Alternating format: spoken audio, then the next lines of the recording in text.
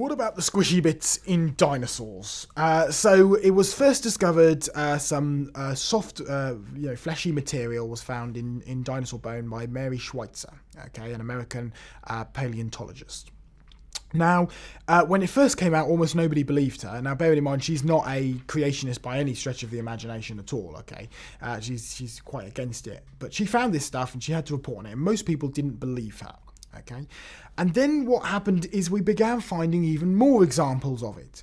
Now, the reason we'd never found it before is because if you find a really nicely preserved dinosaur bone, you tend to look after it because they're not the most common things in the world. They're fairly valuable. You tend to look after it. In fact, Mary Schweitzer actually found it by dropping a really nice bit of dinosaur bone and thinking, oh, it's dropped, I might as well have a good study of it, and actually found the soft tissue inside. Okay, and what we've found out is that now we actually know it's there, and now we're looking for it deliberately in the really nicely preserved fossils. We're actually finding it a lot more. A recent one has been found in, the Triceratops, the one with the 3 horns. One of the horns, they've actually found one of these, and it's full of this soft material. It's actually being analysed by the Creation Research Society in America, and they're basically going to kind of analyse it to death. They're going to do everything they possibly can. But what we're finding is that there's a lot more soft tissue, bits of muscles, that kind of stuff that we'd ever thought of before.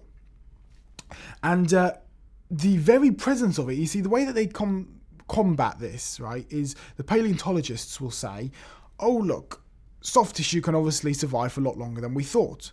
They don't even think that perhaps the millions of years are wrong. They just say, oh look, soft tissue can survive for a lot longer than we thought. Problem, paleontologists study dead things. Let's actually go and ask the people who study the living things how likely it is for this stuff to still be soft after 65 to 100 million years old, okay? Well, you can do that, and you can ask them. A classic one is Professor Ed Nealand, okay? He builds molecules for a living. That's what he does. He says, quote unquote, the chances of finding soft tissue in dinosaur bones would be on par with him finding milk that was 40 years old and still drinking because it's fresh. In other words, it's impossible. From a biological perspective, it is impossible to find soft tissue in bone that old.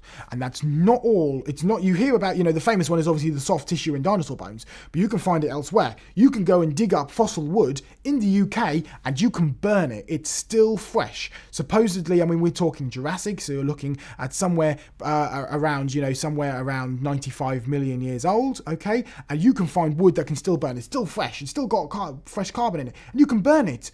That shouldn't be possible if it was about 95 million years old to find wood like that. And then another experiment which we did, which we actually got published in our creation research book, Flood Fossils, fossil fish that you find, right? If you start dropping little bits of acetic acid on it, so basically vinegar or a very weak form of acid on it, and you slowly begin dissolving the scales, what you actually find underneath is you still have all the muscle fibers soft and present and perfect, all still sitting there. And if you want to find out the exact details of all of this, because this was research that was done by a chap called Vance Nelson, who is one of the guys on our creation research ministry team, if you go to creationresearch.net and just search for it in the search there, we've also got a brand new website called the Fact File, which has got all the information in there. You can find all the exact details about the result and the experiments that was done on it, because it was done really well, it was done professionally, and it was all reported on professionally as well. So all the details are on there, go and check it out.